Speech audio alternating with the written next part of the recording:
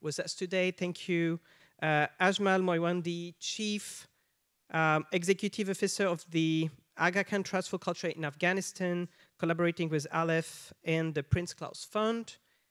We also have Vianney Bass, Country Director for Lebanon and Regional Coordinator for the European Institute of Cooperation and Development, and Mehmet Baci. He is the co-founder of Fight for Humanity and the partner for ALIPH in his projects in Syria. I am pleased to welcome you all, and I do thank you very much, each of you, for joining today to share with us your perspectives on how including communities in heritage protection projects. You all include and work with communities within your project, and your experiences shared will be very inspiring for us. To begin, I'd like briefly comment on an international convention, the so-called Faro Convention. The Faro Convention emphasizes the important aspects of heritage as they relate to human rights and democracy. It promotes a wider understanding of heritage and its relationship to communities and society. This convention encourages us to recognize that objects and places are not, in themselves, what is important about cultural heritage. They are important because of the meanings and uses that people attach to them and the value they represent. The Faro Convention, as you may know, is a framework convention which defines issues at stake, general objectives, and possible fields of intervention for members to progress. So I am sure that this understanding of heritage is common to our way of working and including communities. And with no further delay, I suggest to give now the floor first to Laura Robinson, then Helen, then Ajmal, then Vianney, and we'll finish with Mehmet. I remind you that you have about 7 to 10 minutes. Then I will have a few questions for you, and we'll have a Q&A with the people participating in his workshop. Thank you very much. So, Laura Robinson, floor is yours. Thank you.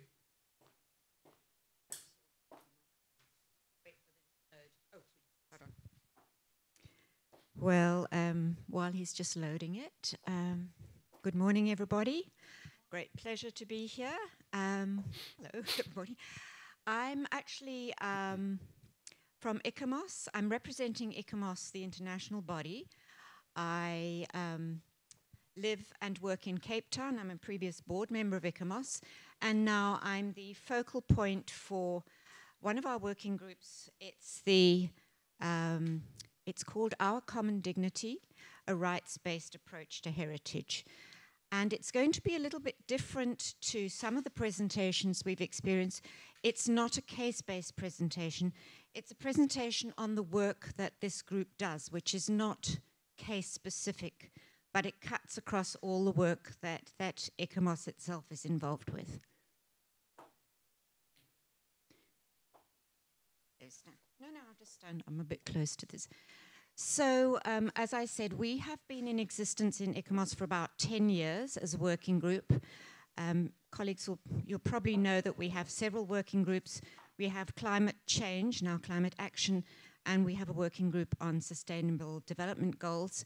So this is the youngest one, which is on basically human rights and stakeholders. Just a few comments, really, to set the scene. We base all the work that we do on the statement of the United Nations Declaration on Human Rights and the various treaties and conventions that guide us all in this kind of work. So not only states, but also communities and individuals are the focus of such rights. We concentrate very, very deeply and very closely on community rights, stakeholder rights, and rights bearers in our work. How cultural heritage is understood and treated by people is a fundamental issue and concern for all those involved in heritage conservation. I think that message has come out very, very clearly in the conversations we've had in the last couple of days. We are governed, as I said, by a set of guidelines, and these establish the framework under which we work. by the way, I'll refer you at the end to our website and social media, so there's a lot more information about what we do and how we operate contained in there. So our mandate basically is to contribute towards rights-based approaches in cultural heritage management, with a particular focus, obviously, on the work that ICOMOS does. And perhaps just, I'm sure you all know ICOMOS, but just to refresh your memories, it's the International Council for Monuments and Sites. So we deal with the built environment and cultural landscape particularly, and we're one of the advisory bodies to the World Heritage Centre. So our working group explores the principles of rights-based approaches. We collect and disseminate information and knowledge on rights and heritage management. And we work together closely with our many national committees throughout the world. I think we have about over 100 national committees throughout or most of the continents, bar obviously Antarctica. We also work very closely with our ISCs, that's our International Scientific Committees. We work, and this is really important, we work very transversally, both within our working group itself and across all the structures of ICOMOS. So it's non-hierarchical, which is, I think, a really nice way to work. So although I'm the focal point at the moment, everybody is equal in our group. They have equal opportunities to make comments, to participate and suggest and criticize, which is all very important. The work's ongoing, and we also adapt according to circumstances and global activities that might require our attention. Okay, so just to touch on some of the activities that we do, ICOMOS works a lot with World Heritage. We advise on cultural World Heritage for the World Heritage Centre and, of course, the committee. And we were, I'm very happy to say, we're quite proud that we managed to contribute to amendments of the operational guidelines in 2019, which has now brought the whole issue of human rights embedded into the operational guidelines. And this particular statement is relevant. State parties to the convention are encouraged to adopt a human rights-based approach and ensure gender-based participation, etc., etc. We also are very active in the field of gender and also alternative forms of gender, as in the LGBTQI communities, of course. We've just completed a pilot scheme with ICOMOS's World Heritage panel and the nomination process, where we assessed the upcoming nominations, which will be tabled at the committee meeting in Riyadh in September, October. And we made reviews of the human rights and stakeholder issues in those nominations. At the moment, I can't say more because it remains confidential till after the meeting, but it was a very interesting exercise indeed. We do a lot of training. Here you can see a training workshop held in the Nordic countries. We work in hybrid mode, obviously, and I don't think we've had much engagement with, particularly with the Arab states, but we would welcome the opportunity to engage further. We have a member from Palestine, but I'm not sure that we have any members from many other parts of the Arab world. We also led with support, and we work closely with the Indigenous Peoples Heritage Working Group, which is very much still under construction, the Intangible Heritage Scientific Committee, the Emerging Professionals Working Group, which is aimed at encouraging and mentoring younger professionals who are entering the field, a very, very important part of the work of ICOMOS, and obviously our secretariat, etc. We held our very first scientific symposium, I think that was 21 at the height of the pandemic, and we had a very good audience, particularly in the Latin American countries, which was very encouraging. We also have contributed to quite a few opportunities and invitations with the UN Special Rapporteurs when it comes to matters relating to cultural heritage and human rights. And as you can see here on the screen, we've been looking at cultural rights for migrants, which is a very new field, but becoming increasingly relevant globally as populations are so mobile. We've also been involved in some a conference of the EU, which was convened by Slovenia, and one of our members is a very active member from Slovenia. We've integrated work with the UNESCO Visitor Management Assessment Strategy tool, and we're just finishing off what for us has been a very, very interesting exercise on heritage and gender, and I touched briefly on that. Gender as it is represented internationally within cultural heritage, and in the past reflecting on what is a very unbalanced situation in terms of gender representation in cultural heritage formally. I say not at community level. We've talked about, I beg your pardon, we've had that one. We have supported Ukraine by contributing to a statement that ICOMOS made on behalf of the international body on the crisis in Ukraine. We've also worked with our Climate Action Working Group, preparing a tool on climate justice, which was just recently launched.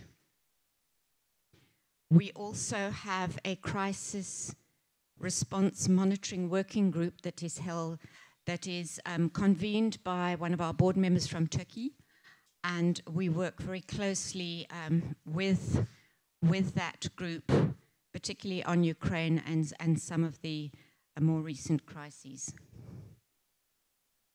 In terms of communication, we've got a really active and wonderful group of emerging professionals, who run our communications team. What we try to do is hold regular webinars that are open to ICOMOS members globally, but in fact are open to anybody who has any interest in the subjects. They're centers for, it's a forum for debate and discussion and exchange of ideas. They're very vibrant, and we welcome diverse opinions, because that is, I think, part of what we must be open to. We've had quite a few in 2021 when we were all in lockdown, a couple last year, and we are planning some more for this current year. And in fact, the next one coming up, we hope in March, will be on the cultural rights of migrant workers, that is going to be hosted, we think, by ICOMOS UK, the United Kingdom. We also share information through our social media, Facebook and Instagram. And you can see there we are. We are under the ICOMOS website.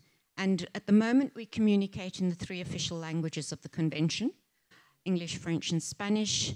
But obviously, the more we grow, we would like to include other languages. And maybe we can, if we get some Arabic colleagues, we can start work there as well. We do try to work very transparently and share as much information as we can. As I said, it's very transversal and a very open group. And then I'm going to conclude, and I hope I haven't spoken too long. This is one of the highlights and focuses that we hope to work on. It's the indigenous peoples' rights. When we talk about community engagement, I think we all understand that community can be interpreted in many different ways. It can be a group of people who have a vested interest in the site. It can be a community that owns the site. It can be people who just simply relate to it or have been displaced from it. In my country, we have quite a lot of displacements in the past, and of course, nowadays, we suffer the same thing globally. And we're starting to make links with the Indigenous Peoples World Forum.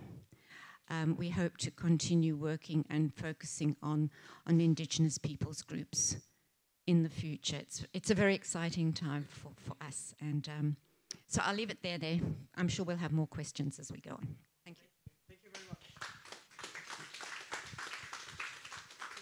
Thank you, sir. I'll leave the floor now to Helen. Good morning, everyone. As tourists, where do we go? Where is the go-to place for heritage? And museums would be pretty high on the list. As communities, where is the go-to place for heritage? And this is the basis of our project. I'm one half of Madison Architects. That's Michael. I'm Helen. Our project in Sudan is called the Western Sudan Community Museums Project. And I think it's remarkable that ALIPH and the British Council Cultural Protection Fund have actually done 3 very complementary strategic projects in Sudan. And one was with Mark Mellot, who's and the archaeological protection of monuments in the Nile Basin, another with Sudan Memory and Marilyn, and the documentation of manuscripts, newspapers, you know, the extraordinary cross range of Sudanese documents. And ours, which was not in the Nile Basin, which looked at the other half of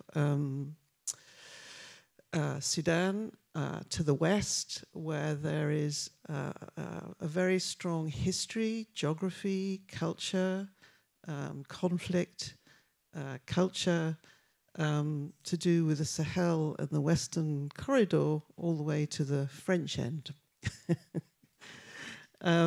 Okay. So, community museums. Who should be talking here, of course, are the Sudanese. They're more than capable of representing this project, and I will just show a very short number of slides, and then the first half of a film that we did halfway through the project that we'd quite like to do a follow-up to if there was an opportunity. So this is the thesis, that in conflict, particularly in conflict or post-conflict situations, that one can rethink the paradigm of tourism, whether tourism is in fact the most useful social economic driver to fall back on. It's a very 20th, even late 20th century direction. Because though tourism can be useful, communities are actually far better placed for building the peace than tourism. And that's before you even begin to factor in climate change and the contribution of tourism to that phenomena. So this little map shows where our museums are. So here we are. This was a map. This is a map from last year. So what's conflict and most post-conflict is kind of arguable. But here's Omdurman, here's El Obeid, and here's Niala. And that's our 3 museums. So Sudan is very short on tourists, and particularly in the west, and particularly in the red zone that defines Darfur and South Kordofan. So here's our 3 museums. And when you start thinking about it, museums here really can play an extraordinary role in as safe havens for heritage, as cultural meeting places, and I really think, most importantly, as granaries of local knowledge. That's not to say that museology doesn't play a critical role. We often think of community museums as suddenly being sort of down market, or they're included in the back door of the tourism bit at the front. So we have gone out of our way to make sure that the museological aspect of these 3 museums, despite the fact they're being called community museums, is world-class. We have world-class cases now in Darfur. As of last week, they were finally completed. We have world-class cases in Sheikhan and in Omdurman, And we also have completely local artifacts alongside thousands of years old archaeological artifacts in the same museum. So conservation, it's about care and caring for heritage is one of the key roles of any museum in anywhere with any title. So the Khalifa House has been restored, its collections have been recorded, and they've been redisplayed with new cases, with Sudanese histories on the Mahdi period, and we've had to rewrite all the rather colonial labels. And the key is putting the community first. So the first questions, the first people you talk to, you ask, what do you want to do in your museum? And the response that we got back from all of our communities that we talked to was peacemaking. How do we build peace between cultures? It was a kind of universal response. But practically speaking, this means some very straightforward elements.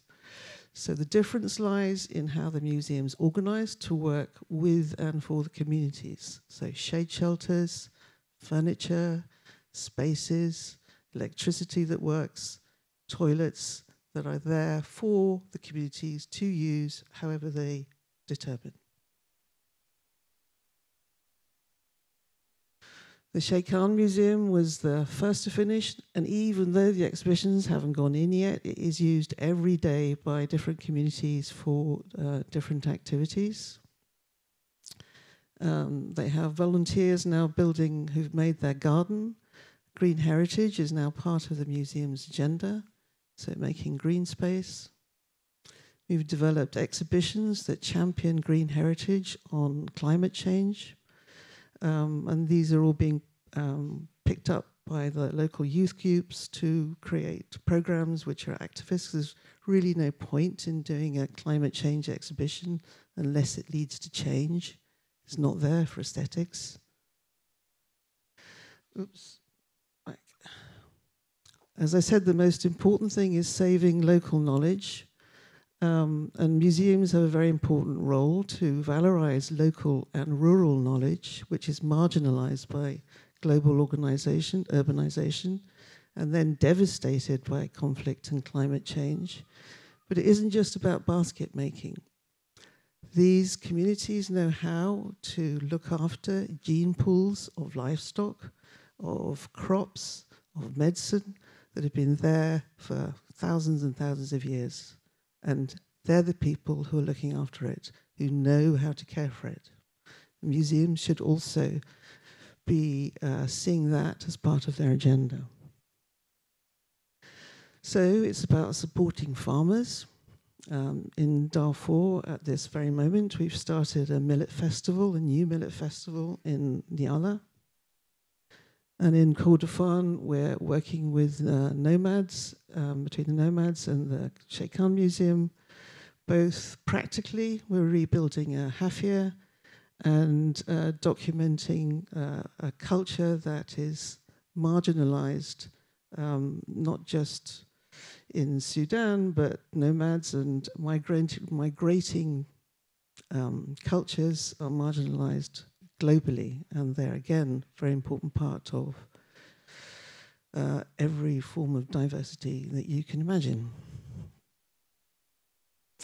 The project's been funded by ALIPH and the British Council Cultural Protection Fund. We've had two major partners, lead partners, Ikram Athar or Ikram Sharjah and the British Institute of East Africa.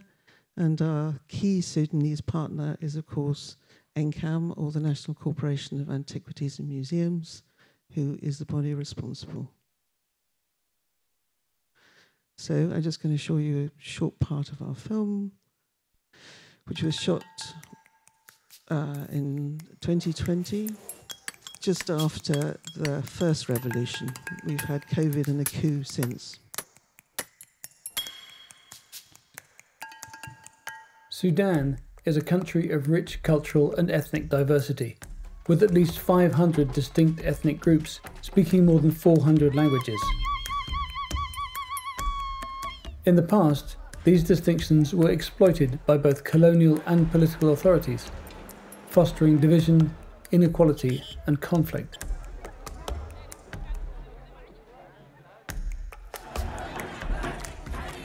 Today, the country is being transformed. A new generation of activists and politicians are striving to open up an inclusive and diverse civil space. History and culture are playing a critical role.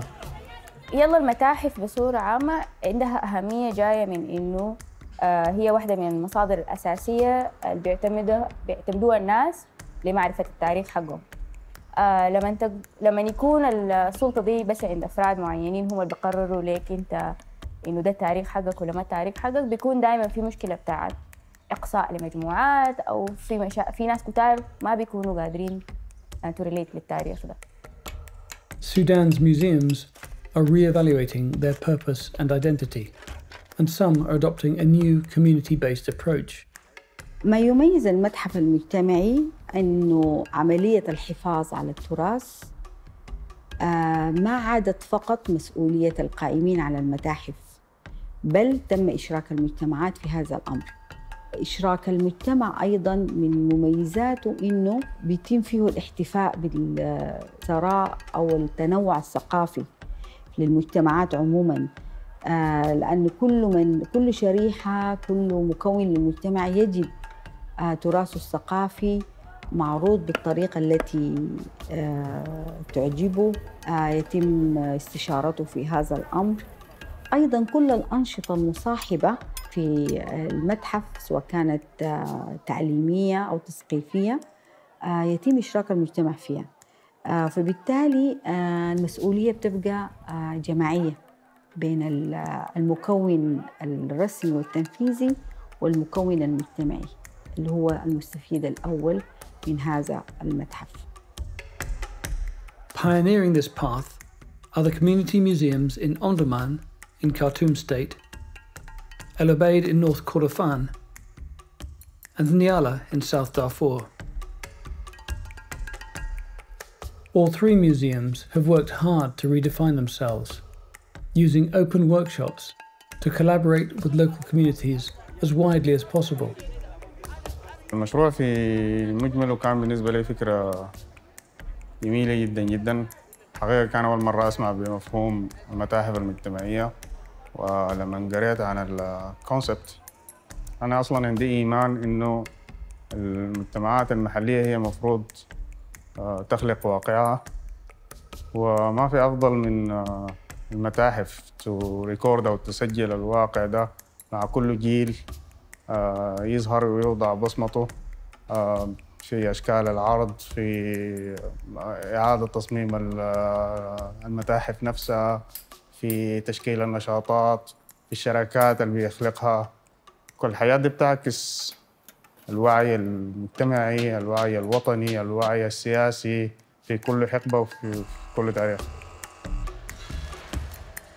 The museum buildings have been redesigned to create open, flexible spaces. Staff have been trained in conservation techniques and collections have been catalogued, studied and expanded. دي بتكون رسالة بتأدي إن هي زي ما بقولوا يعني تحفز الناس، تشحذ الهمم، تخلي الناس يعني مفهوم جديد للوطنية، للتعايش، للتنوع. فمشروع غرب السودان، المتاحف غرب السودان المجتمعية بيأسس لسودان الجديد، السودان القائم على احترام الغير، احترام الثقافات، احترام الاختلاف، ودي الحاجة اللي احنا بنحتاج لها في الفترة دي يعني.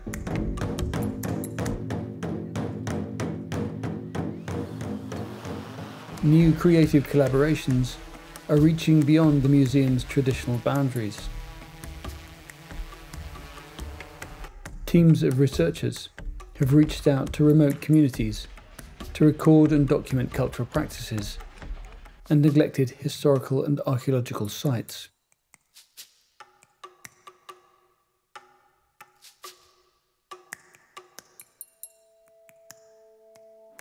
To be honest هو أكيد طبعاً المشروع بيغير نظرة الواحد لحاجات كثيرة. يعني أنا بالنسبة لي التاريخ بتاع السودان الحديث والقديم من المهدية والاستعمار وكده كان عبارة عن بس حاجة محكية من وجهة نظر واحدة بس، لكن لما فتشنا والواحد بيلقى صور ومقالات وكتب كده بتحس إنه القصة ما بس الحاجة اللي بيقولها زول واحد.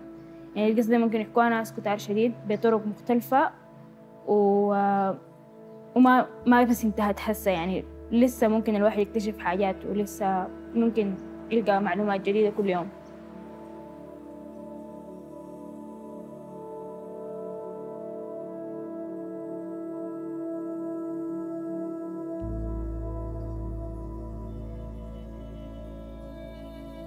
والمتاحف دي بتخليك انك تتعرف على السودان القديم، في نفس الوقت بتقدر تربطه بالسودان الجديد وبتحليك انك تعرف السودان اللي قدام حيمشي كيف.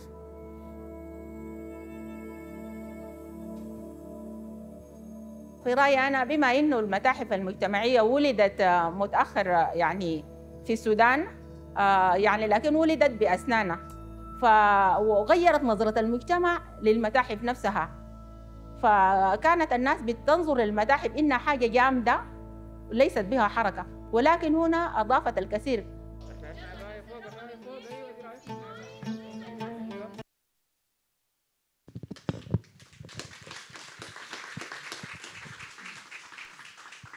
Thank you. Ajmal, floor is yours.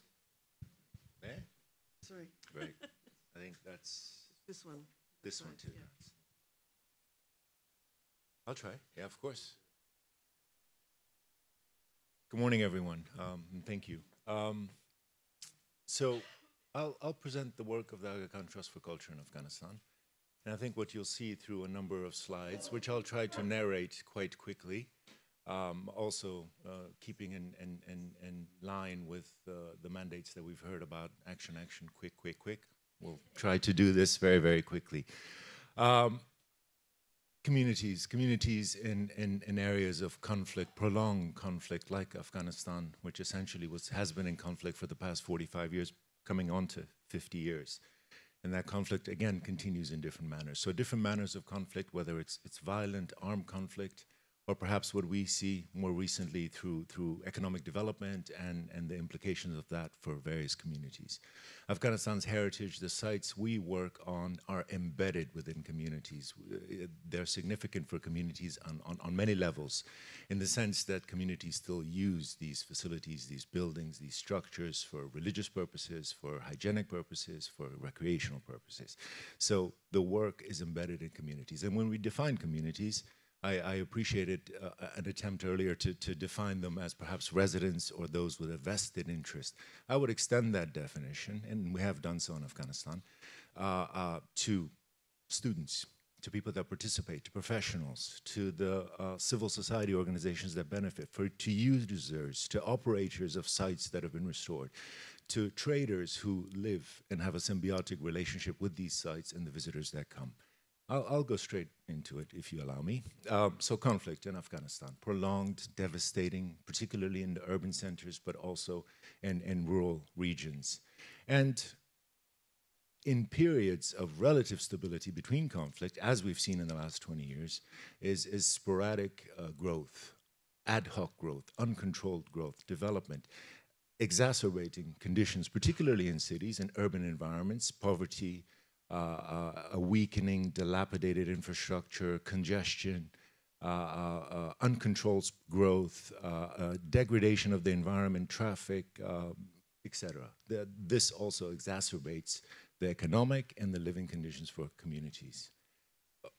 Uncontrolled development, of course, encroachment on public land, sporadic construction, quite a bit, and also the alienation of the public from urban space in the urban sphere. And more recently, of course, is economic depression, poverty.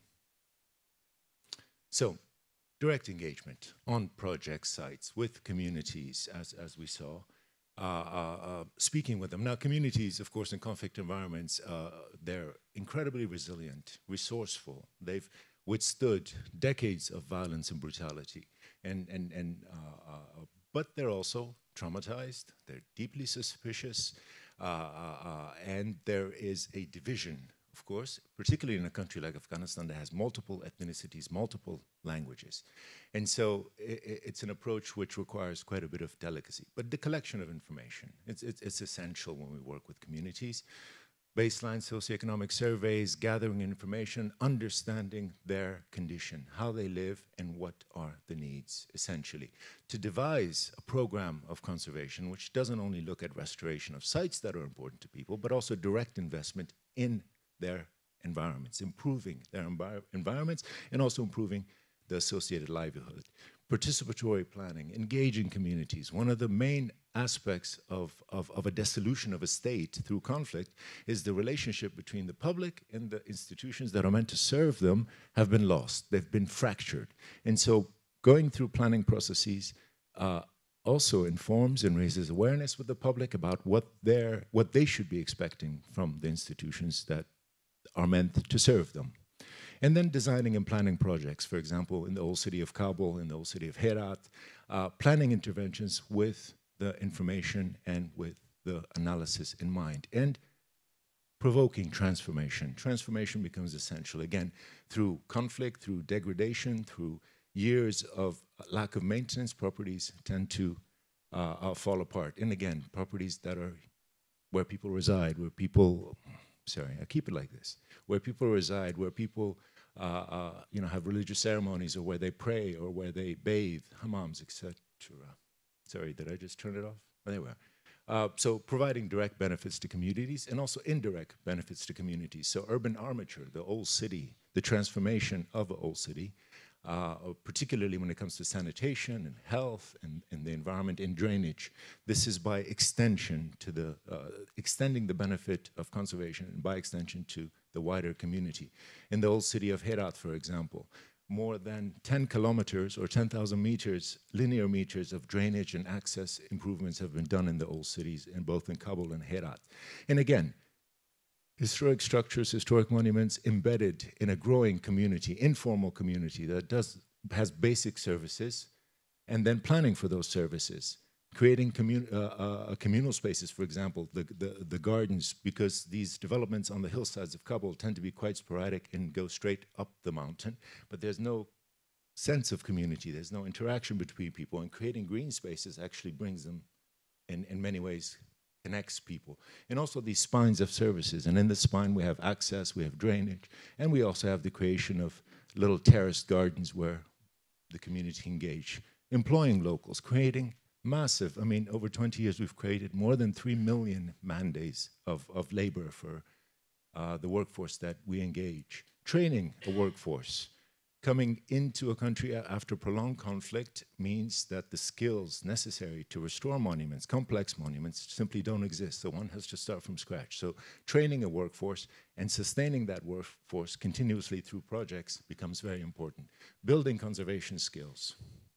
And also, when we talk about communities that are engaged in conservation, also a community of expertise, a community of experts outside of Afghanistan that also participate in the restoration, in this instance, of a late 8th, early 9th century mosque.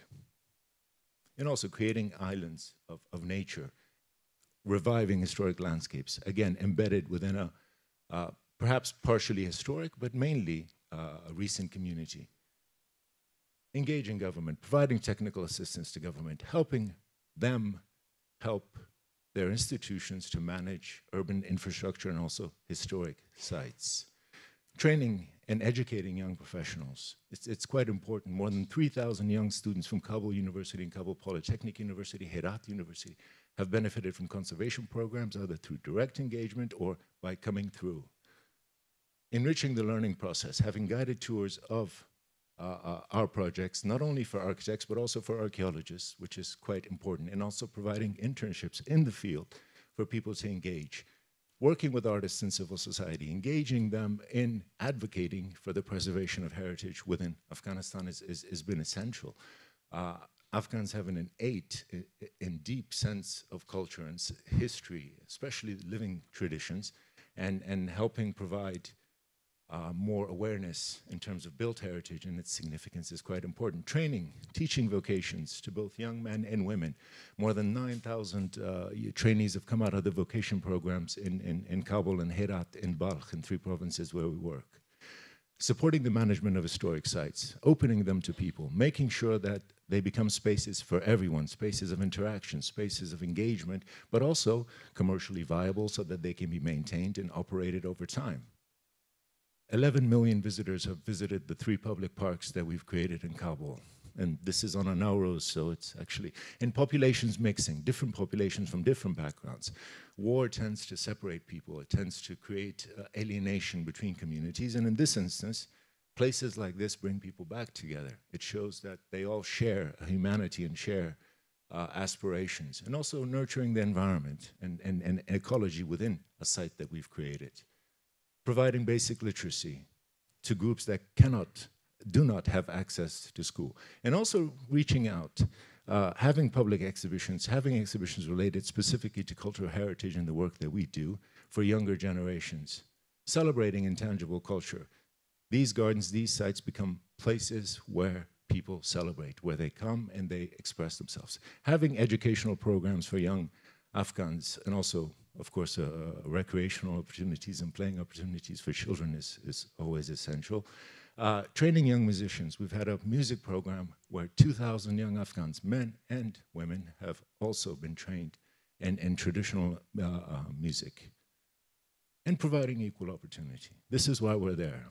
We engage because through our engagement, we advocate for the next generation of young Afghan professionals. Putting words into practices, ensuring that people have opportunities to work, inspiring people to do better. There's this amazing quote from His Highness the Aga Khan in the context of a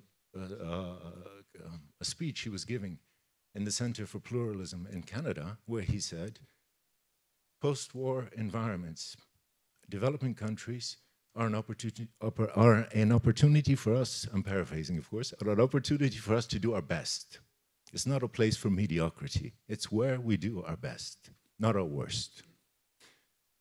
Creating hope, seeking continuity in adversity, which is what we do now through our work, and ultimately working towards a better future. Thank you.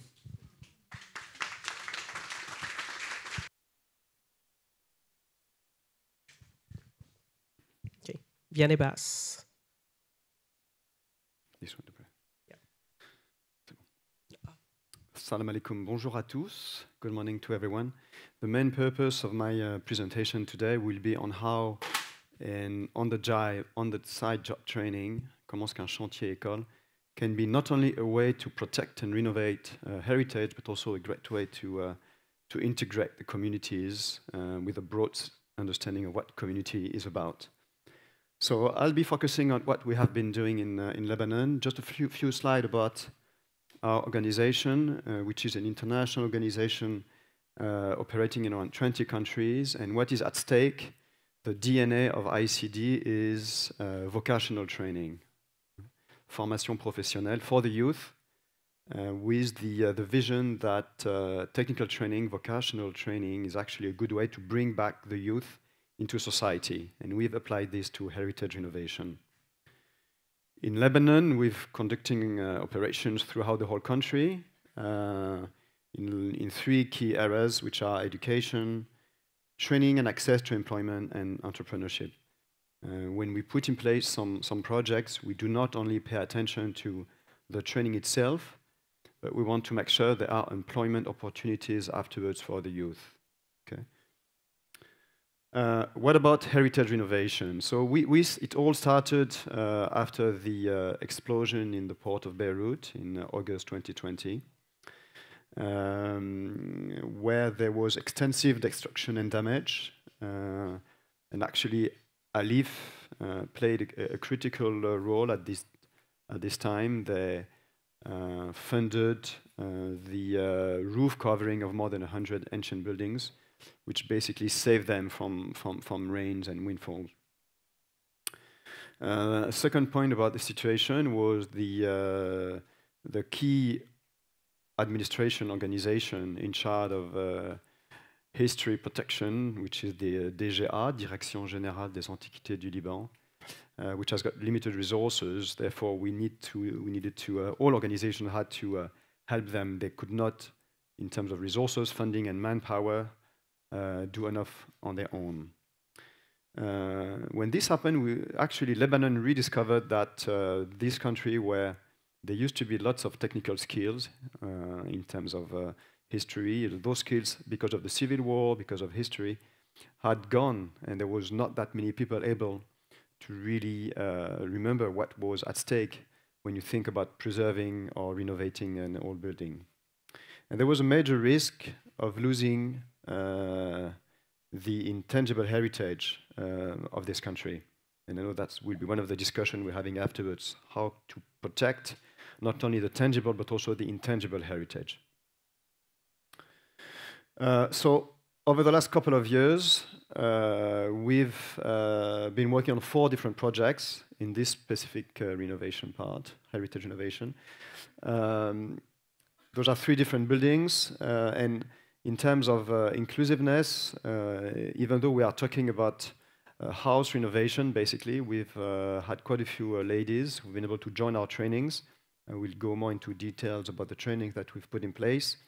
And also, it's a fact what part of the youth that we have been trained are not only Lebanese, but also Syrian and some Palestinian refugees.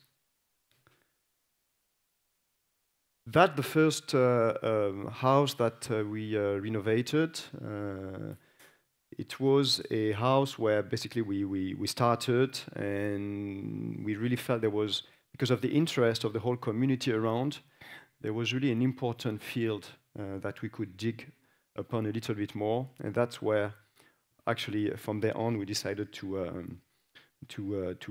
move on to the 3 other projects. Heritage renovation, it's not only about the technical skills, the carpentry, the lime, la chaux. It's not only about the ironing, la ferronnerie, it's not only about the ceramic. It's also a lot about what happens to the community around. And this has been discussed by some of the previous speakers, but we have faced exactly the same situation in the sense that many people used to walk around, many people from the community used to walk around all those historic buildings actually without paying any attention to them. And by engaging into a renovation project, actually what we felt was one of the upside was the community progressively rediscovered its own heritage and became involved. And actually you need that community to be involved, if only because renovating a building takes a lot of time and is a bit of a noisy and dusty nuisance for the neighbors. But beyond that, it was also a way for them, again, to become part of the whole project. One of the, again, key outcome that we want to do in all of our projects in the countries we're operating, but in this project likewise, is to make sure that the people that we train, the youth that we train, end up having a job, some employability outcome. And we have found that amongst the 12 or 13 different kind of training that we're having in Lebanon, this one, heritage renovation, was most likely one of those where the employability rate was the highest. So 85 of the 90 trainees that went through our project and now have a job, either in other renovation, old house renovation project, or in other kind of building project. We pay a lot of attention in the trainings also not only to the technical skills, but to the light skills, the soft skills. A lot of those youth have been traumatized by the war, either the civil war or the explosion in the port of Beirut for the Lebanese, or for the civil war, for the war in Syria. So there is a lot of work to do to make sure they feel more proud and comfortable about themselves and be able even just to interact, with other members of society. by working in these traditional houses, we connect with our heritage and we anchor ourselves more into our homeland. It's been, again, one of the very positive upside that we found in those projects is how much the youth involved not only liked being on site for many months, but also enjoyed very much rediscovering their own heritage. The current building that we've been starting working on over the last 3 or 4 months has been funded by ALIPH. It's a project which is located in the beginning of Hamra, for those of you who know Beirut. We plan to train around 75 young Lebanese and some refugees in 10 different trades. It's pretty large buildings. The history is as follows. I mean, it's a 150-year-old building, at least for the ground floor, and it has been transferred around 60 years ago to the Ma'ased, through a WAF to the Ma'ased Association, which is a charity from the Sunni confession in Lebanon. It is important from a historic point of view also because it hosts the largest library of Islamic and Quranic book in Lebanon. That's a picture of the building in the 1960s. It's, for those of you who know a little bit the region, it's what we call the traditional triple arcade design with, we have a red tile roof and some painted ceilings. This is what makes this building interesting from a historic point of view. Some of the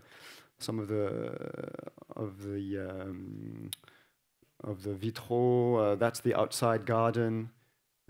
Some of the roof with some Baghdadi roof covered with stuccos. So the restoration has been ongoing. We just started a few months ago. A lot of work has to be done to protect the building, including internally. This was where the 35,000 books were stored. They have been removed. They are stored in a safe place. Some of them need actually some dedicated restoration and will come back afterwards. One of the commitments that we're having when we are dealing with the owner of the house is that after renovation, the house remains or becomes a place where people from the outside can come. Okay, it cannot be a business. It needs to have a role for the community around. So this is what we've started, including the roof, where we remove the tiles and are going to change the whole carpentry there.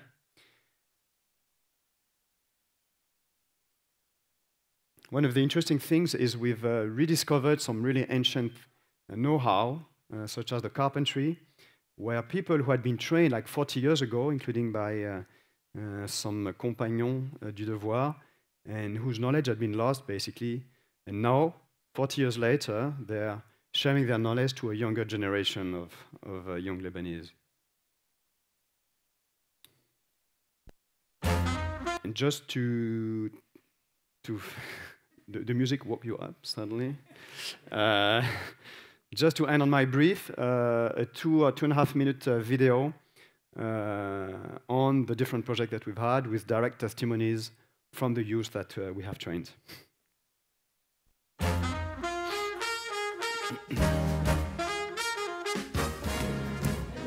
مساواة، حرفية، الجهد، تحدي، جدارة، مهنة، إتقان، قيادة، عائلة، فرصة، فريق، إنجاز، التزام، أمل، الهدف، مغامرة، إتقان، مهنية، موهبة، تعلم.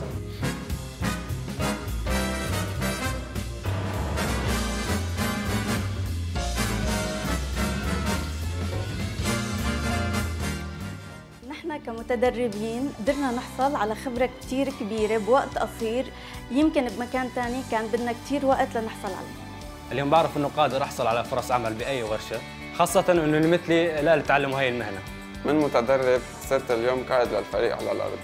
هالشيء زاد ثقتي بنفسي كتير وساعدني لأعرف كيف انجح مش على صعيد فردي، انما من خلال فريقي.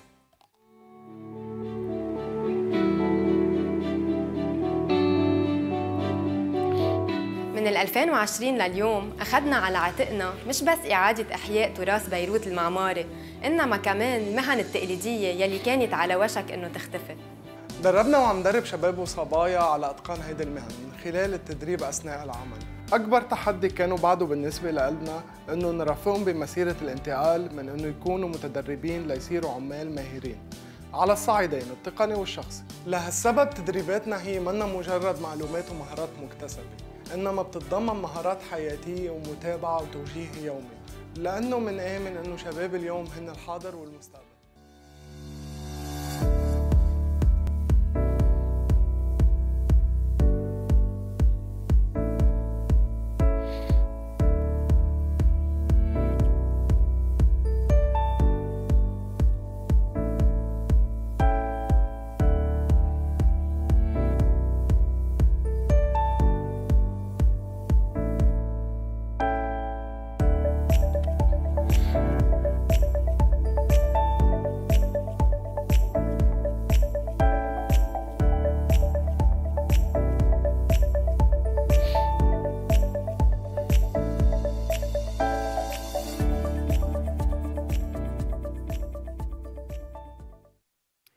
Here we go.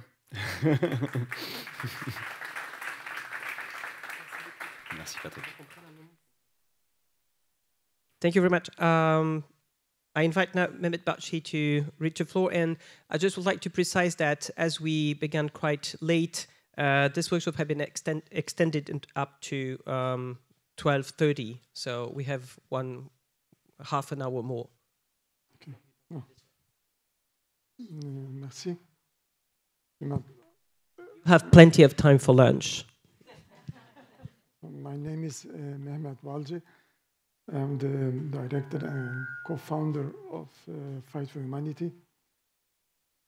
We are a very small organization based in Geneva, but our team has got a lot of experience, at least each of us, 15 years of experience working in the conflict situations, especially on humanitarian advocacy towards armed non-state actors. So our team is basically, we have been operating in our previous capacity in Middle East, Latin America, dealing with armed groups or de facto authorities who control territories or populations. So we are operating currently in Iraq, Syria, in Myanmar, also in Colombia. We did also some work in Senegal and Cameroon.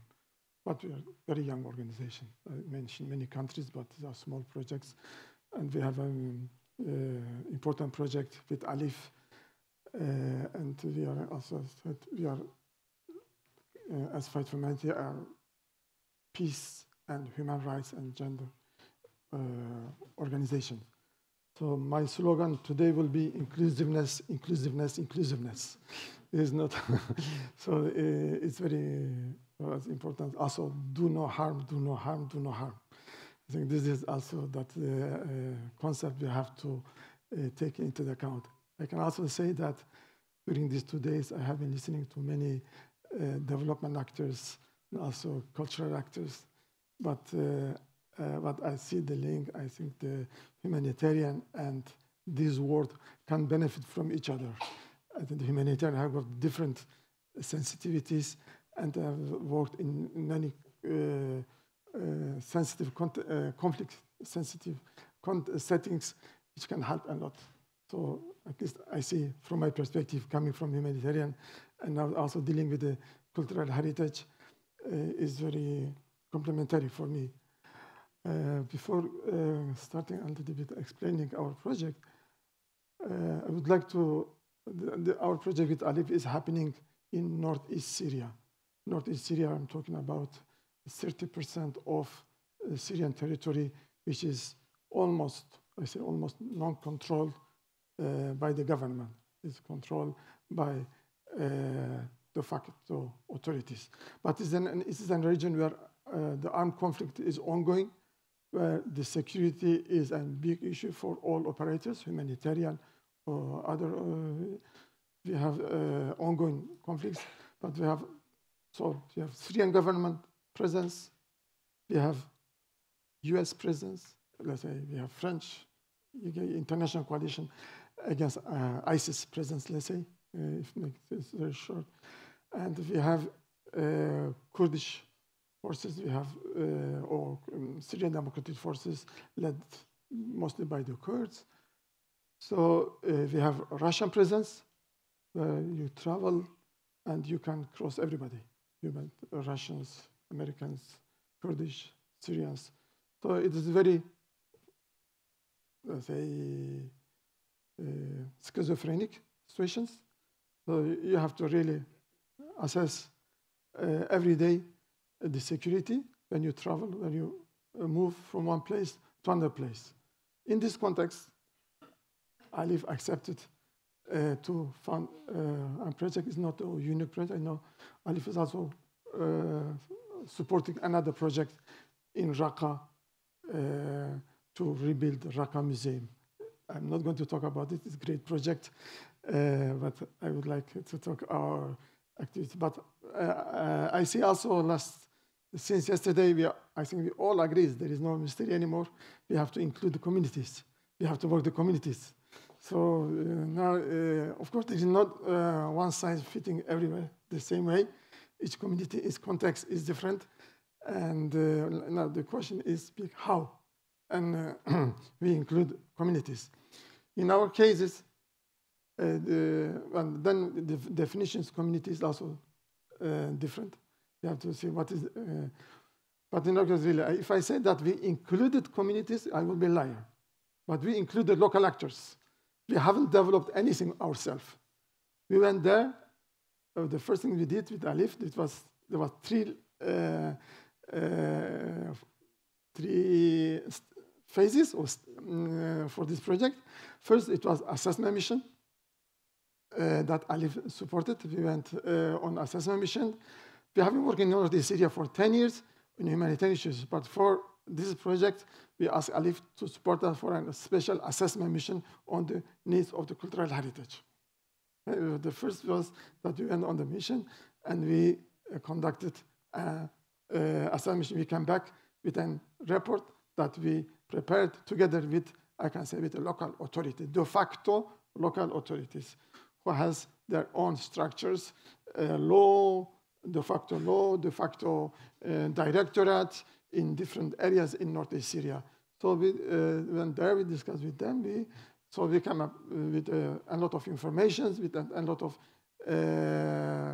urgent needs and action plan.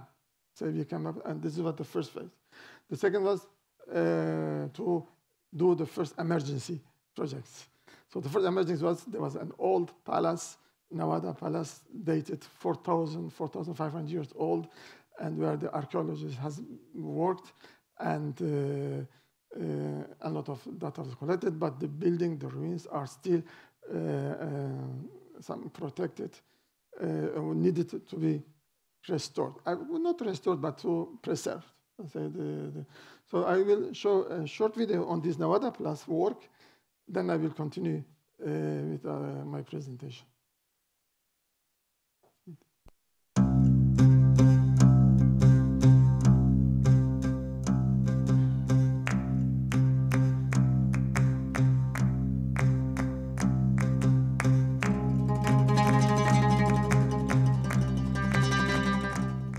هذا التل في بلدة البيدر تل أثري ومهم جدا بالنسبة لي وأي مرأة أو أي إنسان في هذا البلد. وهذا الموقع أيضا ملتقى لجميع المكونات الموجودة في هذه البلدة يعني وحوالي البلدة من كرد وعرب وسريان. حتى البناء الموجود حاليا الموجود الناس يسكنوه نفس البناء التقليدي يعني تفضلتم انه هذا بناء نفس البناء اللي حاليا نحن ساكنين فيه يعني بناء تقليدي يدل على حضارتنا القديمة والجديدة. هذا الموقع كان يعرف قديما باسم نافادا، كان ذو أهمية كبيرة خلال الألف الثالث قبل الميلاد. طبعا مر الموقع بعدة مراحل منذ الألف الخامس قبل الميلاد وحتى وصولا إلى الفترة الهلينستية. يضم هذا الموقع العديد من المعالم الأثرية، منها القصر وكذلك المعابد، منها معبد A B C ومعبد D، بالإضافة إلى عدة مرافق أخرى. بعد الأزمة السورية تعرض الموقع للعديد من الأضرار الناتجة عن الأحوال الجوية والتي تتطلب منا التدخل من أجل حمايتها وترميمها، كونه من أهم المواقع الذي يحتوي على الأوابد الأثرية في المنطقة. فقمنا بترميم موقع البيدر الأثري، ترميم موقع البيدر الأثري في بناء جدران المنهارة وترميم اللوحات التعريفية، وقمنا بتجصيص الموقع في المكان القديم، التجصيص القديم قمنا بتأهيله تجصيص جديد.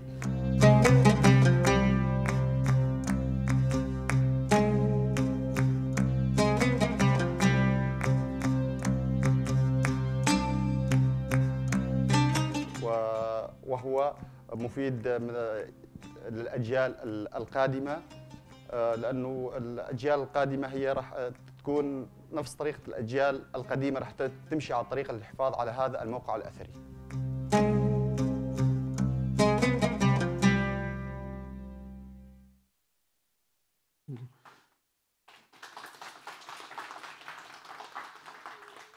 Just to tell you, this Nevada Palace is in Hasake.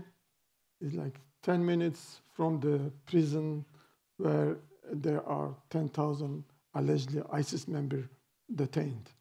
So the palace was renovated, and of course, there is no international tourism. Before the conflict, there was a lot of interest in this place, and it's very close to the communities. But the only beneficiaries are communities of this work. So we didn't include, maybe in the, I'm saying not because it was right, but we didn't include really community in this planning, but we work with the communities. So this work was done with the community workers, done with the local partners, local experts. So it was totally, I mean, the local actors were involved in its restoration. It's theirs, and they are protecting, they are taking care of it. It has two enemies, this palace. One is ongoing conflict. The second enemy is climate change. The climate change definitely needed every few years to be somehow maintained and need to be really, any heavy rain can damage it severely. But ALIPH, we did a lot of really stabilization work, and it's very needed. So the second phase, or still in this project, I will maybe come back to this. This is still in the part of the first phase. Before the conflict, there were more than 10 archaeological missions in this area, in northeast Syria. And in 2011, when the war started, there was a kind of call, I don't know who, the archaeologists decided to leave all this, and they left behind, the departure was so quick, and really they left a lot of artifacts in their places, and with hope to come back soon and to continue their work. After 10 years, there's still no conditions for archaeologists to go back and to conduct their. So they left behind thousands of artifacts to be still documented. Some of them are documented, others not documented. So, but the local authorities decided together with archaeologists to bring them to all this material in one warehouse in these conditions. So there were two warehouses where you had thousands of artifacts, material kept in these conditions, and we, support of the ALIPH, we prepared two warehouses where to sort out and also further to document them again. So this is the emergency phases, because we think it is very important to. So indeed, after preparing the warehouses, we started the documentation work, and the documentation work was done by locals, also with the support of the Berlin National Museum, in order to do it according to the international standards that can be also traced easily if anything happened. Or so in this project we documented around 8,000 objects. So we sorted out 8,000 and 2,500 almost of them are exposable. So you can easily have a museum of this. But now they are kept in a safe place, and we hope that one day we can have conditions to have also a museum with all these objects. So one other pillar of this project was to raise awareness. So it was a pilot project. We trained teachers, and the teachers did sessions with children.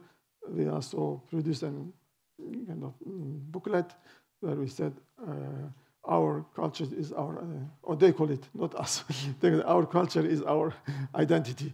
And this we have done thousands of the students benefited from this awareness raising campaign. We did also, another component was capacity building of the local de facto security forces on the fight against illicit trafficking.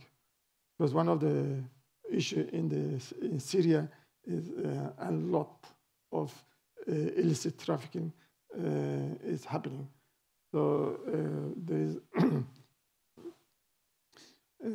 these local security forces have, since the conflict started, have captured 18,000 pieces from the smugglers. So currently there are 18,000 coins or artifacts, different and therefore we said it's very important to, it can be questioned of de facto security forces, but we put the cultural heritage in the middle, the interest of the heritage in the middle, and therefore ALIPH also supported this pillar. I will go back. Sorry. I wanted to talk last minute. Come back. Sorry. I wanted to talk about this. One of the one activity of the project was the curation of these rare mosaics, Roman mosaics.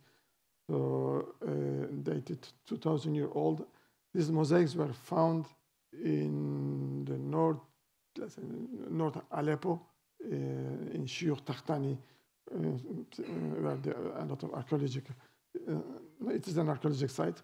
By chance, they found in 2017 these huge mosaics. There are 83 pieces of them. This is one of them, and they were taken out with the experts and kept. But when the conflict in 2019 happened in this area where they were found, the local authority decided to move them to another city, to Kamishli. And during the transformation, they have so a little bit damage. So we did with support of international expert provided by ALIPH, Professor Roberto Nardi. I have to mention him because he really supported us because he's a specialist, and he really. So we did during Corona. All this happened during Corona time almost. So I also to mention it that if you want to talk about the added value or the local capacity, local existing or enhancing local capacity, I can say that this work could not have happened without them, even during the Corona time. We were not allowed, we could not travel, they were working. Somehow they conducted all this work almost during the Corona time. Okay? Therefore, but if I come back to the community engagement, I think, of course, as I said, there's no one size fitting everywhere. Of course, we all agree it's a key. And especially in contexts where you have an ongoing armed conflict, where you have limited access to the area, where you have a lot of actors, not only security, also the local actors. So you have to really analyze very well the stakeholders. Who is who? Who is deciding what? And it's very important not to put people against each other or communities against each other, that you give a sense that you are supporting one community or ignoring the other one. So the communication is key. Involvement is key. Therefore, transparency is a key element in this sense. So therefore, I give just an example in order to stop 1 minute. When we started with the local authorities, there are these discussions, and we involved them in also the budget, to build the budget together of these activities. They were telling us, look, we are 10 people in this office. We all will work somehow. Give us money, we will divide among us. We are a community, and then if you select 1, 2, 3, 4, 5, according to the skills, some of us will be excluded, and we will have internal problems. Well, because they wanted to have kind of consultancy, and then they would like, and then of course it was not easy. But we have to really sort out this, that we also respect donors, including ALIPH or others' requirement. So therefore we were transparent, we were negotiating between the blanket. At the end we sorted out that all of them somehow are beneficiaries, direct beneficiaries. To finish, in this project, minimum 60 families benefited from, thanks to the work opportunities. So I stop here. But I'm happy to take. Thank you. I will open the discussion now, please. Thank you. I first have a few questions for the members, and then we will open the last 10 minutes to Q&A with the public. So first for Vianney, thank you very much for this inspiring presentation. The first question would be, what are some successful strategies that have been employed to make sure that traditionally marginalized members of the community are represented? So you mentioned, obviously, Lebanese students, but also refugees. So how could you just go deeper into the successful strategies that have been employed in order to include these marginalized people? Thank you. Yeah, when there is a thorough selection process, when we look for trainees participating to our trainings, this process is based upon the motivation first, that's key.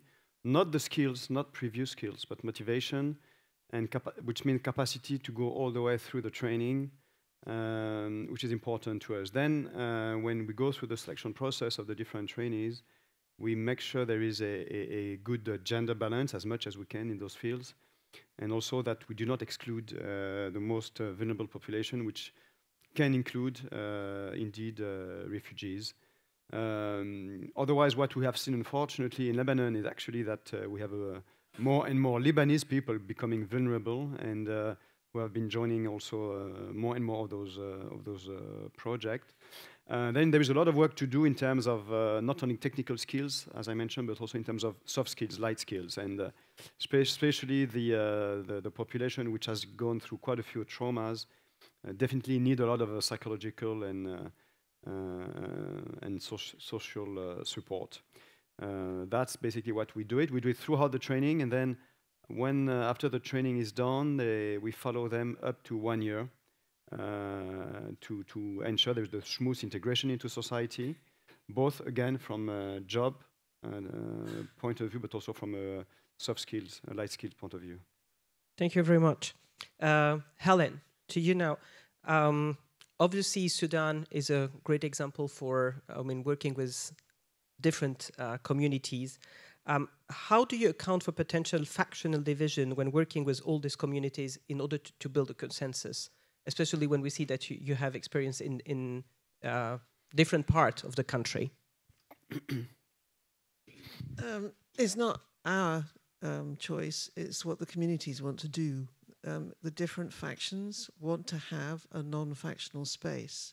We've tried to create what works operationally as a civic space.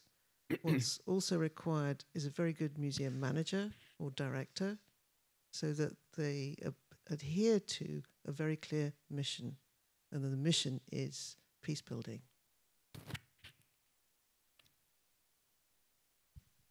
Thank you very much. This is a very good example about how the communities can express themselves to what they want and not what we think, and to impose anything from our own point of view.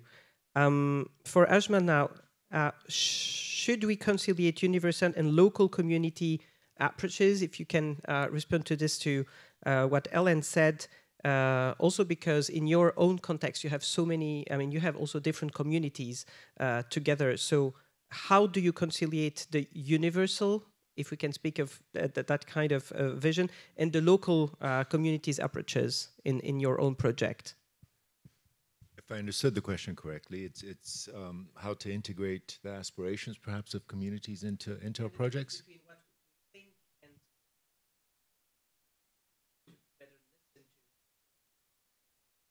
Yeah, communities coming out of that kind of conflict or economic depression require work. They require direct, impactful engagement through work. So that's, of course, the best way, is to employ members of the community in the work we do at different scales in different areas.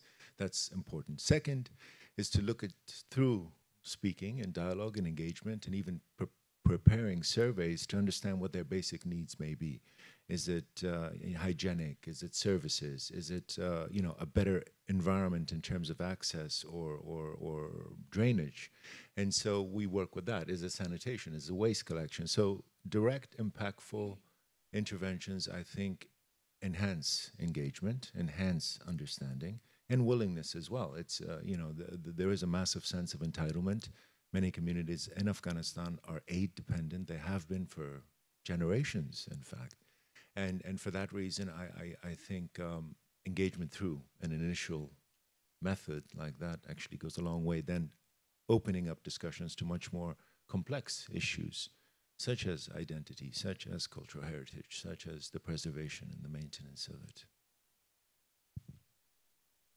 Thank you very much. Speaking about inclusion, Laura, what role does immaterial heritage or intangible heritage, but also living heritage, play in ensuring inclusion from your perspective with the different projects you have described? Thank you. Okay, that's quite a broad question, really, and one could spend a lot of time on it.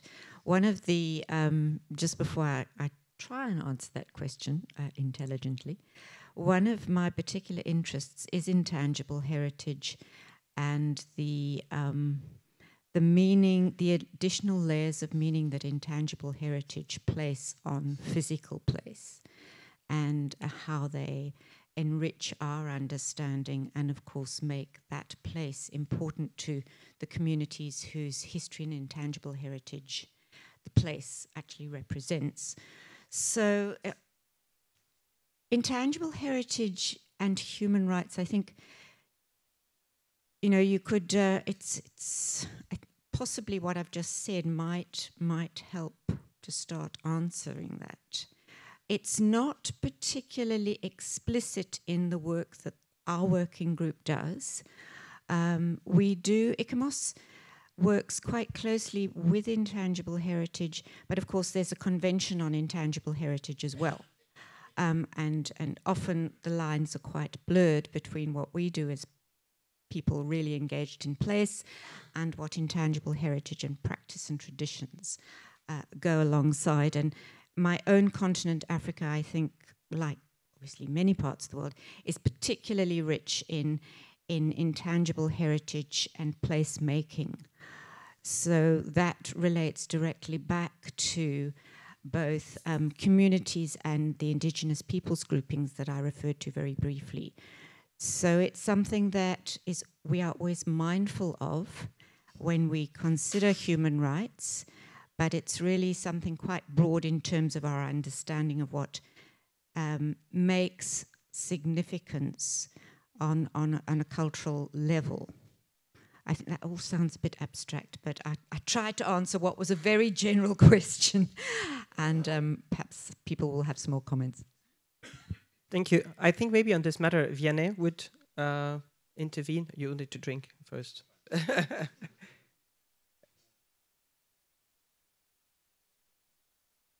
Double down the topic on immaterial heritage. And living heritage. The topic that we see indeed is we cannot only restrain ourselves to the tangible part, and the whole question is what does intangible really is about. What we've seen is the fact that if you want to ensure a long-lasting impact on the renovation of a historic place, you need to think not only about the action itself, but then what happens to this place afterwards, and therefore need to re-give some kind of a sense of purpose to the building itself, where this is when you touch upon the intangible part.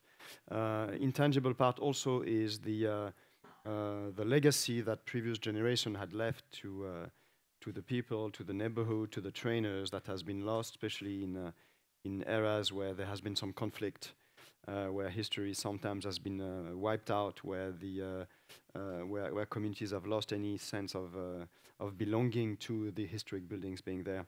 So this requires actually a lot of time.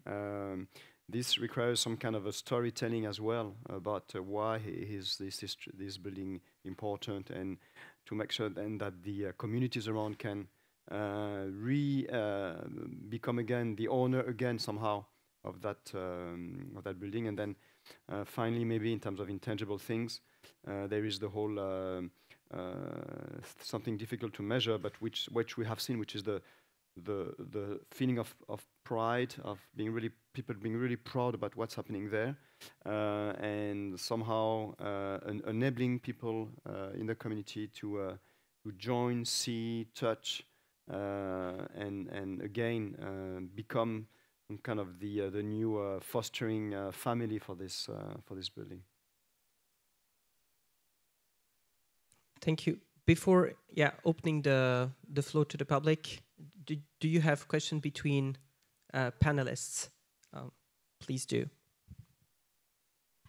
Just as we were speaking about intangible heritage and memory and meaning, possibly I don't think I referred to spiritual relationships that communities have, both present and past, and I think that's come out very strongly in the the examples that have been discussed generally across the board that do relate to sites of worship and sites of spirituality.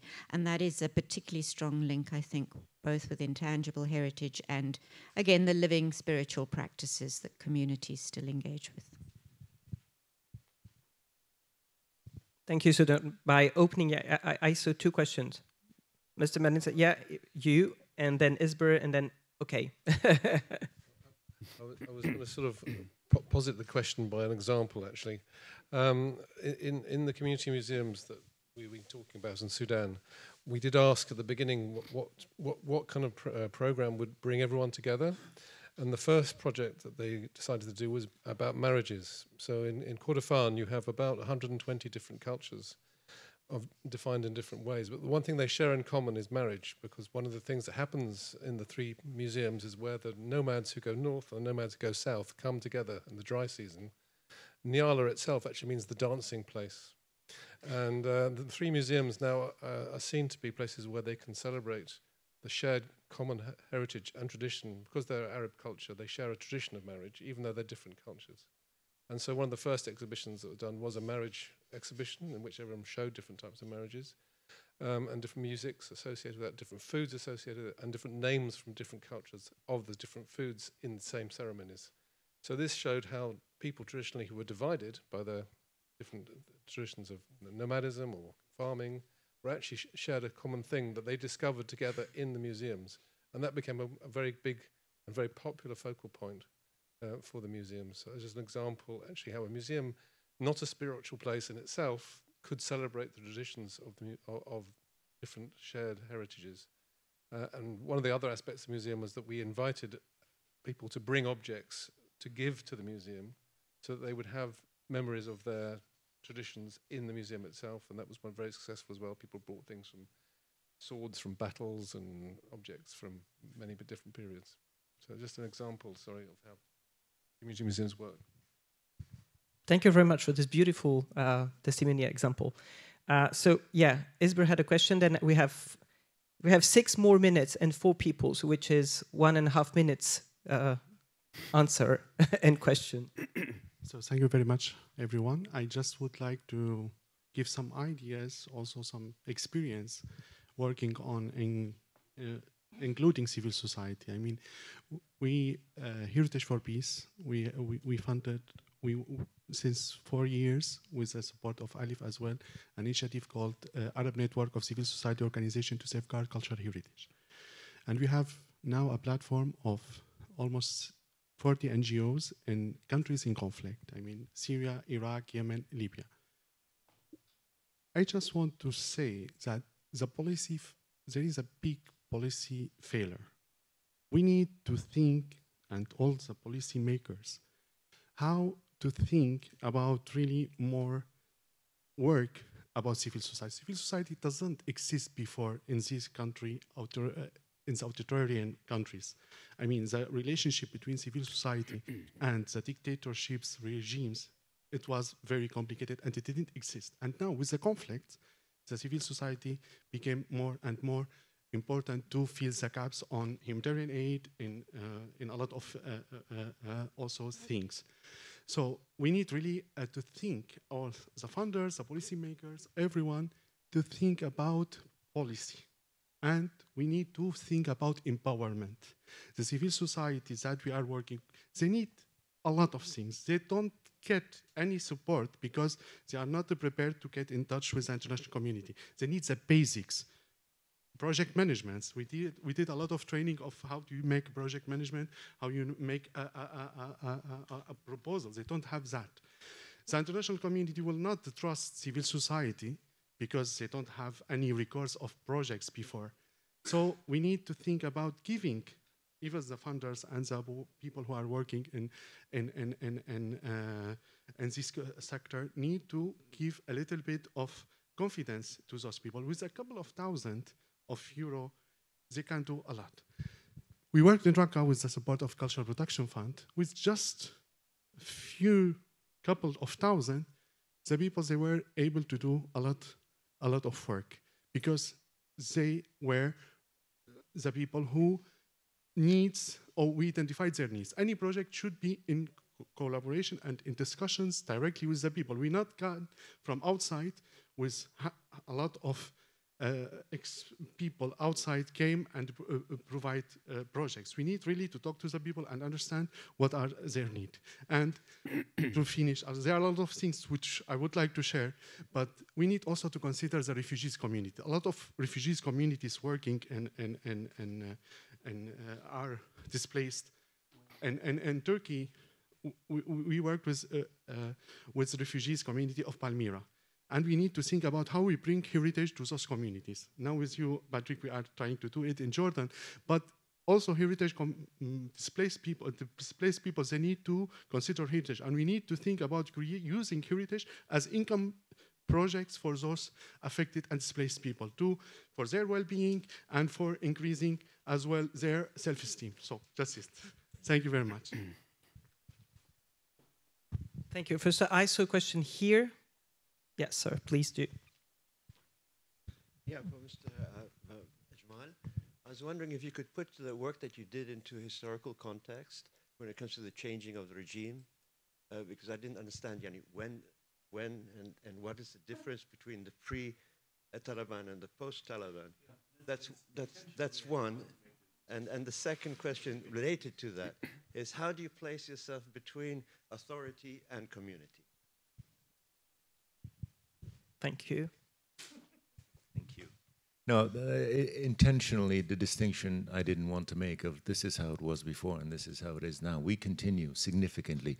The only difference is probably scale, at some level intensity in terms of the resources now available for work in Afghanistan, and also with music education. That's an activity that we no longer do directly. We do it indirectly. We do it with the diaspora community, which is another major aspect of the Afghan community. There's something like 6 million Afghans outside of Afghanistan, very interested in Afghan culture, very interested in knowing what's happening in the country. We've set up information platforms to keep them aware of developments, and we also then engage them with other media or online-based activities. So most of it continues. The scale is different. I mean, some of the images of the last images of the people, my colleagues, the Afghan professionals, those are very recent images of people continuing to work in Afghanistan, and it's important.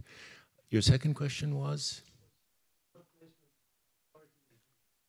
Differs. I mean, on some level, in different projects, depending on the level of engagement through authority or community, we become a bridge. So we transfer the concerns of communities to authorities, or we address them in our projects by engaging government as well. In other instances, we advocate on behalf of government, for example, when there are issues about sanitation and the community's responsibility in waste management and keeping areas clean, then we make sure that we can advocate. So it's both directions.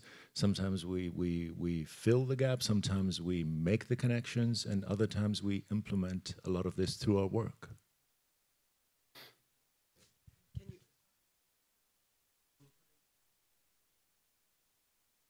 Sorry?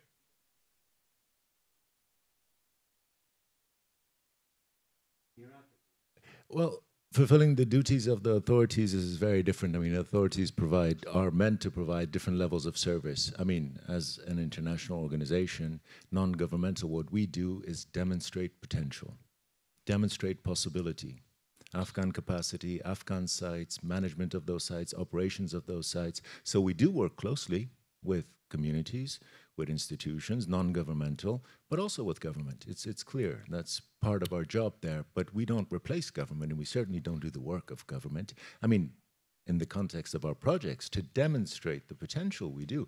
I mean, some of, you'll have access, I'm sure, online to a lot of our projects, and a lot of these projects are innovative in many ways, especially when we look at having reuse projects or transformational projects like an industrial site we're working on in Kabul. The architecture is quite innovative. Again, keeping in line with the guidance and the mandate of the organizations. Mediocrity is something we try to avoid as much as we can. Thank you. If you allow me to keep you hostage for 5 more minutes, we have one question from Aparna from Ikram, and then this gentleman wanted to ask a question in Arabic to Ajmal, and you will translate maybe the question in English for the audience, and then you can answer in Arabic because it's translated for anyone. Is it okay? I don't speak Arabic. Oh, sorry. Okay, so you will. Okay, sorry, my bad. So you will respond in English, and it will be translated for him. Okay. So first, Aparna. Very quickly, I would like to ask, thank you for excellent presentations in this panel. And I would like to ask Ajmal about the metrics that you have in place to measure peacefulness, especially in view of the transition that happened after the Taliban uprising. So what metrics, how do you measure peacefulness through the heritage-based projects that you have outlined, and if you can, share some of those metrics with us. I saw your presentation before, so I understand how important metrics are in the work that you do. For us, we don't work in those terms. I mean, we provide, like a metric would be 11 million people in a public garden of 12 hectares over 13 years. From different constituencies of Kabul. Kabul is a city of 4.5 million people, so 11 million people really represents, a cross-section of peoples. We do monitor data, we do know who comes, the number of families, the number of women, the number of children, so the demographics, we understand who comes. But the metrics of peace, I mean, I could say that there's very little violence inside the garden, perhaps. We don't have recorded instances of major conflict within such sites. There's excellent interaction. I mean, you saw the photographs of people really congregating, especially on festivities and celebrations, but also on a normal, an average summer month, on a weekend, you have 10, 12,000 people in these sites. So they're in proximity. Yeah, no, there is a challenge, but I don't get caught up in the temporalities of it. The reality for the past 20 years has been thousands of men, women, and children in public gardens. That's the reality. Now, a reality also since October of last year is the prevention of women coming into gardens. But I don't see that in an historic context as continuity. What I see as an historic context by being in Afghanistan for 20 years is the reverse side. That's the potential. That's what people want. I don't get caught up in those kinds of things, and it's not my duty. We keep the place, we engage the communities in the work, and we advocate and advocate and advocate. And we do advocate significantly about issues such as that. I mean, we don't remain disengaged. We certainly don't take it as a fait accompli, a little bit of French that I know. So we engage. Thank you very much. So the last question will be for this gentleman in Arabic too. Helen, sorry, my bad. And then obviously we will go all out for lunch, and you can go on discussing and asking people. So. Sorry, speak for Arabic. أنا أيوب من الموصل.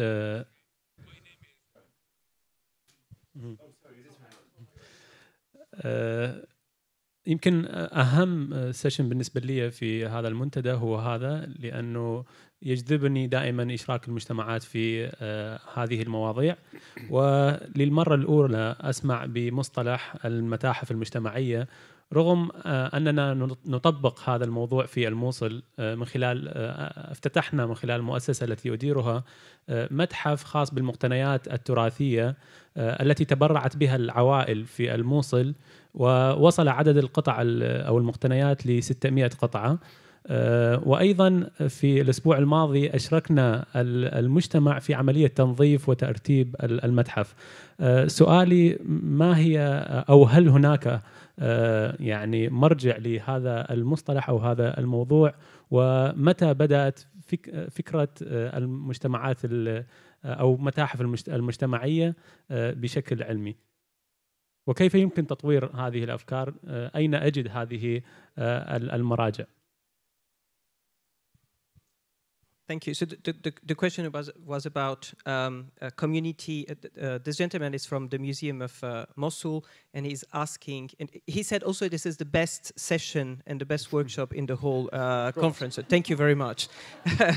And yeah, you can now answer about this community museum regarding his question for Mosul. Within Sudan, the concept was invented in Niala by the communities in Niala, who gave their objects to the Darfur Museum when it was set up as a peace gesture in the middle of the war. So it was the beginning of something that we picked up on. But really, the whole thing is driven by listening to what people say. The blessing or the silver lining of COVID was that we could not get, for love nor money, any international trainers into Sudan. We had to use Sudanese to do everything. And it was a real lesson for us that actually now we say whatever part of the project we're doing, you shouldn't need us. This part of the project, you should be able to happen without us. We are there simply to help things along, to suggest things, to advise. But really, it's your museums, it's your culture, it's your heritage, it's your decision what you want to do. It's your grandmother you want to take to the museum. It's your children on Saturday afternoon. It's your grocery shop. It's your souk. It's your treasure house. It's your place where you can celebrate weddings. It's totally, utterly yours. And thank you very much. This is the best word for the end. Thank you, everyone, for attending. And please keep on networking during lunch. Thank you very much and see you later. Bon appétit.